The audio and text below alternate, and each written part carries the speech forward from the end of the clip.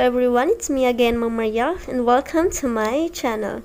So for this video, we are going to discuss all about the operations and function. We have the addition, subtraction, multiplication, and division of functions. Okay, so for example number 1, we have f of x is equal to 5x and g of x is equal to x plus 2. Let's go first with addition. So we have f plus g of x is equal to f of x plus g of x. So, itong f plus g of x, ganito lang din siya, no? F of x plus g of x. So, pinagsama lang natin kasi we're going to add those functions. So, we have f of x is equal to 5x plus g of x is equal to x plus 2. The next step is to combine the like terms. Since as you can see, 5x and x, so sila yung like terms. So we have 5x plus x is equal to 6x. And since wala naman ka-like term si 2, so copy na lang dyan. Then 6x plus 2 is the answer. Okay, so let's move on to subtraction of functions. We have f minus g. Since we're going to subtract, so minus of x is equal to f of x minus g of x. So we have f of x is equal to 5x minus g of x is equal to x plus 2. So we have 5x minus x since sila yung both may x na variable. So 5x minus x is equal to 4x. Kapag wala siyang kasamang number, automatic it is 1. So 5 minus 1 is 4. So copy the x plus 2. That's why 4x plus 2 is the answer. Now, let's move on to multiplication of functions. We have f times g of x is equal to f of x times g of x. So, we have 5x times x plus 2. Distribution property, we're just going to multiply 5x to x and 2. So, we have 5x times x is equal to 5x squared. Remember, kapag magmumultiply tayo ng variable, i-add natin yung exponent nila since meron dalawang exponent, x raised to 1 and x raised to 1. So, we have 5x since 5 times 1, okay, is 5. Then, x times x is x squared since 1 plus 1 is 2, then plus 2. So that is the correct answer. Moving on to the division of functions, we have f divided by g of x is equal to f of x divided by g of x. Okay, so we have 5x as f of x over x plus 2. Okay, hindi na natin siya isi-simplify, and that is the correct answer. Okay. So, for example, number 2, we have f of x is equal to 5x plus 1 and g of x is equal to 3x minus 2. So, moving on to addition, we have f plus g of x is equal to f of x plus g of x. So, we have 5x plus 1 is our f of x, tama? Plus g of x is equal to 3x minus 2. Then, combine the like terms. 5x plus 3x, since sila yung like terms, is equal to 8x. Then, positive 1 minus 2 is equal to negative 1. So, 8x minus 1 is the answer. Okay, so next is the subtraction. We have f minus g of x is equal to f of x minus g of x. So we have 5x plus 1 minus 3x minus 2. So we have to combine again the like terms or subtract the like terms first. 5x minus 3x is equal to 2x.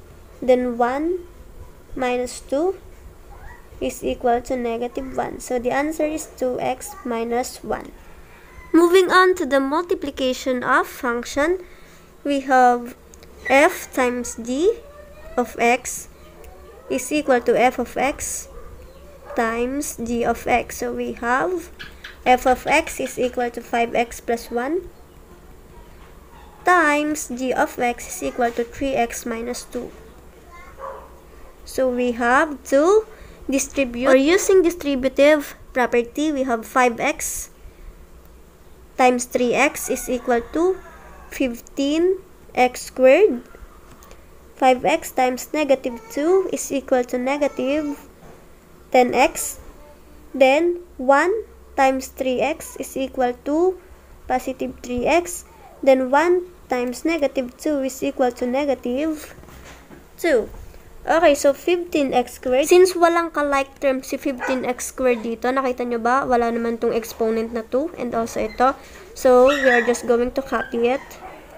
Then, negative 10x plus 3x, since sila lang yung like terms. So, we have negative 7x minus 2. Wala din siyang ka-like term. So, the answer is 15x squared minus 7x minus 2. So, moving on to the division, we have f divided by g of x is equal to f of x divided by g of x. So, we have f of x is equal to 5x plus 1 over 3x minus 2.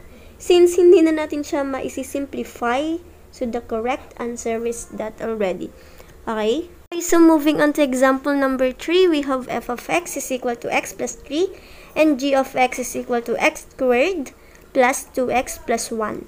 So moving on to addition, we have f plus g of x is equal to f of x plus g of x. So i-add lang natin sila both. Okay, so we have f of x is x plus 3 plus g of x is x squared plus 2x plus 1. So what are we going to do is i-copy muna natin yung walang ka-like terms. So as you can see, si x squared. So we have x squared, then x and 2x, since sila yung like terms, x plus 2x is equal to 3x. Then 3 plus 1 is equal to 4. Then the correct answer is x squared plus 3x plus 4. So moving on to subtraction, we have f minus g of x is equal to f of x minus g of x. Okay, so we have f of x is x plus 3 minus x squared plus 2x plus 1. So same process lang din. So we have x squared, negative x squared, kasi wala siyang like term, since sama natin si negative. Okay, so x and 2x, sila yung like term. So 2x plus x is equal to 3x, positive 3x. Then 3 plus 1 is equal to 4. So the correct answer is negative x squared plus 3x plus 4. Okay, so moving on to multiplication, we have f times g of x is equal to f of x times g of x. So we have f of x is equal to x plus 3 times x squared plus 2x plus 1. X times x squared is equal to x cubed. Remember, when we are going to multiply a variable, since x is a variable, we are going to add its exponent. So ito is meron siyang 1. So 2 plus 1, yung exponent, is equal to 3. Okay? The next, x times 2x. So we have positive 2x squared, since automatically meron siyang exponent of 1 and ito. So 1 plus 1 is 2. Okay? Then x times 1. So positive x lang siya. Okay, so we have, next naman is the second term. Distribute again. So we have 3 times x squared is equal to 3 x squared, positive 3x squared. Then 3 times 2x is equal to positive 6x. Then 3 times 1 is equal to 3. Okay, so what are we going to do is to combine the like terms since si x cube is walang ka-like term sa kanila. So, ibaba lang natin yan. Then, si 2x squared, ka-like term niya si 3x squared. Alright? So, we have 2x squared plus 3x squared. The answer is 5x squared. Okay, next. Si x, ka-like term niya si 6x kasi pareha sila ng variable. So, kagaya nga ng sinasabi ko, kapag walang constant si x, it is automatically 1x or x. So, we have 1 plus 6 is equal to positive 7x. Then, plus 3. Since wala naman ng katulad si 3. So, the answer is x cubed plus 5x squared plus 7x plus 3. Okay, so moving on to the division, we have f over g, or divided by g, of x is equal to f of x over g of x. So, we have f of x is x plus 3 over g of x is x squared plus 2x plus 1. Okay, so since hindi na natin siya masisimplify, that is already the answer.